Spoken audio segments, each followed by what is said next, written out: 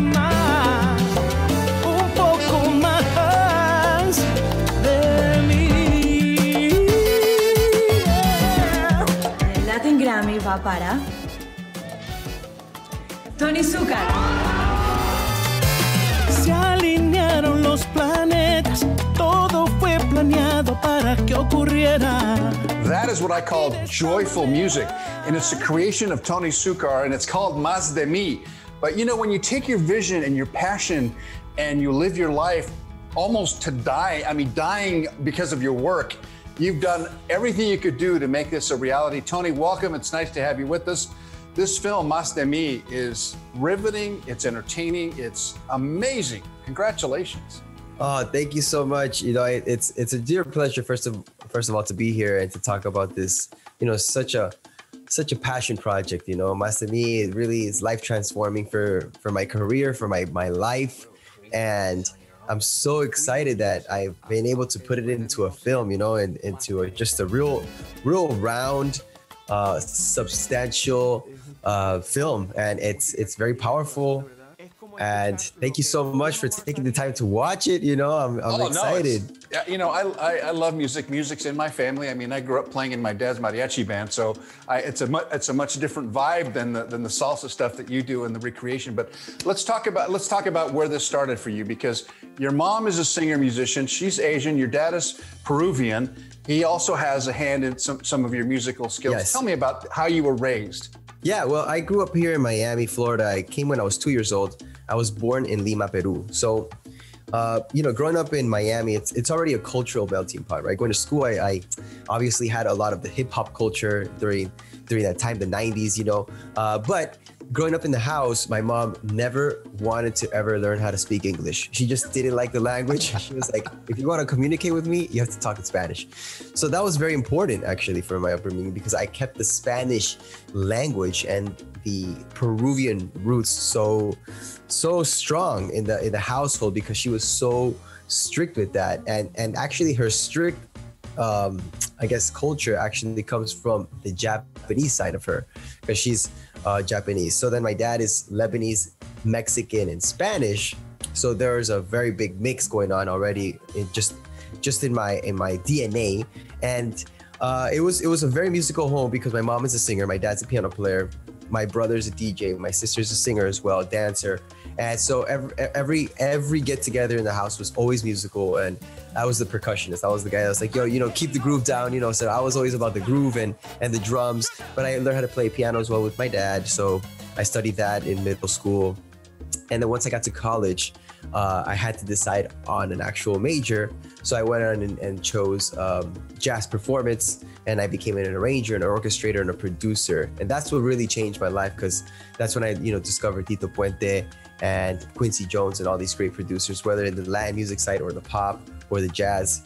And I just started, like, you know, meshing all that together. So it's really a family blessing to be in the music industry, because if it wasn't for them, I definitely would not be here where I am today. Well, it was in the DNA, and it's obviously showing it's great. The fruits of your labors have been tremendous. I mean, you were named Producer of the Year at the Latin Grammys, and also Best Salsa Album. And just the way that you approach it is so organic and so authentic. I mean, you even produced this thing in your garage. You converted your garage into a studio, and you're this independent record label going up against the big guys. That must have felt something really special. It was huge. It was huge because I wasn't expecting this. You know, I was not expecting it at all, because you as an independent musician and producer are always the underdog. You know, you're always like thinking that nothing's going to happen for you, because you don't have the power and you don't have the, I guess, the luxury of having a powerhouse, you know, label that's pushing you marketing wise, that has the funds, that tells you, you know, you could get on a plane and go to Vegas, you can go on a plane and go to like Las Vegas, you could do a promo tour here, you can get the best publicist, you can have the radio promotion.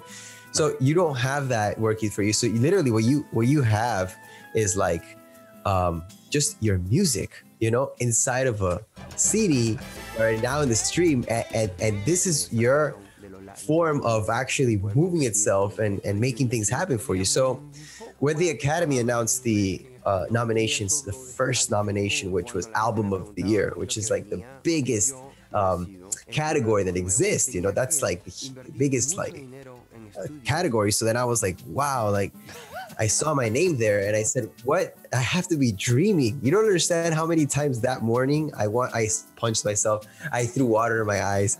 I was like, wake up, like stop dreaming. Like this is not even real. So when that happened, man, I knew that something was going right. And then boom, all the other nominations started coming because they announced them on order. And then I was like producer of the year, best tropical song, best salsa album. And I was like, how is this? I just recorded this in my garage, you know, like what's going on here? So it was a really groundbreaking album though. I knew that something was special because I felt it in the studio. I did 2 years of massive work. And I would compare it. I would compare it to the best albums. And I said, my ears are not going to lie to me, you know?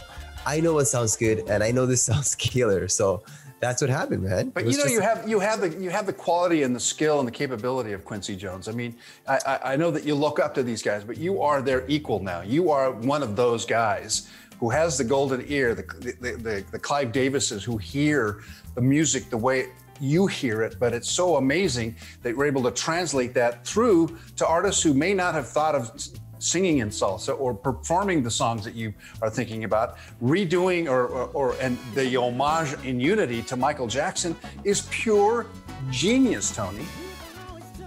Thank you, man. You know, if you put it that way, like it makes me like very proud.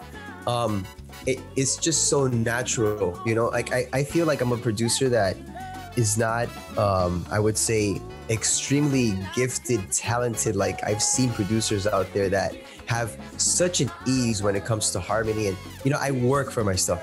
I put in the time, you know, I'm more of a craft guy, like more like, you know, just nonstop until I get it perfect rather than like, you know, kind of like just based off inspiration and like it comes from out of nowhere. It definitely doesn't come out of nowhere. Like it takes a lot of time. That's why I take years on my work.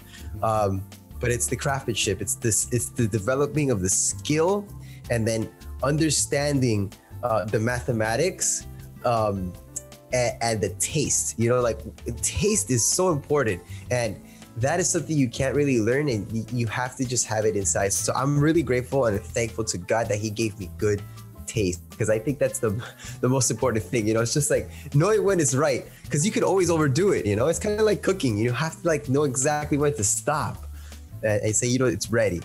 And I want to just commend you for the way that you speak about your family, and especially your grandfather. The acceptance speech was very touching. Actually, it moved me to tears watching it in your film, Más De Mi, which I highly recommend. And Tony Succar, I must say, it's an honor to meet you. It's an honor to talk to you. Más De Mi is available. Go get it. And listen for this guy's name. Tony Succar is not only going to win Latin Grammys, you're going to win Grammys, Academy Awards. You're going to win every single thing that's out there. Even Emmys, that one right there, even Emmys. Oh, wow, congratulations. I'm telling you that you are one of a kind. You're one of those individuals who, it'll reveal in the movie, nearly dies to get his project done. But so great to have you with us. Congratulations, and I look forward to many more visits with you and many great works. Thank you so much for having me on this platform. It's a real honor, you know, as a musician and, you know, passionate director and film producer, now that I'm little by little getting my feet wet in this world that's just incredible. I'm just so grateful for your time and for this opportunity. So thank you so much. My pleasure.